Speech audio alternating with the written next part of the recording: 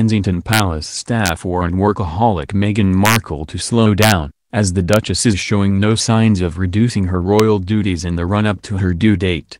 Meghan and Prince Harry are expecting their first child in spring, and the Duchess of Sussex has been showing off her blooming bump this Christmas. However, one royal expert has reported Meghan is a workaholic who has got where she got by being a certain way. Speaking on ITV's Lorraine, the Daily Mirror's royal correspondent Russell Myers revealed, certain members of staff and the aides are encouraging her to slow down a little bit. Perhaps she is taking on too much. The exact due date of the Queen's 9th grandchild hasn't been given, but it is expected in March or April 2019. Meghan will unveil her patronages at the start of the new year, for which she has been preparing throughout the year by holding secret briefings with organizations and charities including KENSINGTON, the Campaign for Female Education, which works in several African countries.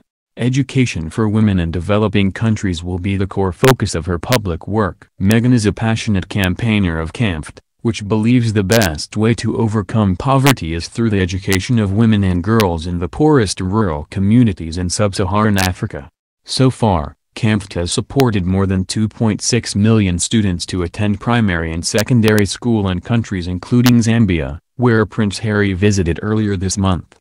The Duke and Duchess of Sussex are also understood to want to work together as roving Commonwealth Youth Ambassadors. Other areas of focus for Meghan could include her interests in the arts and female empowerment. Meghan and the Queen, who must approve her charity choices, met for tea at Buckingham Palace earlier in December to discuss the Duchess' new roles.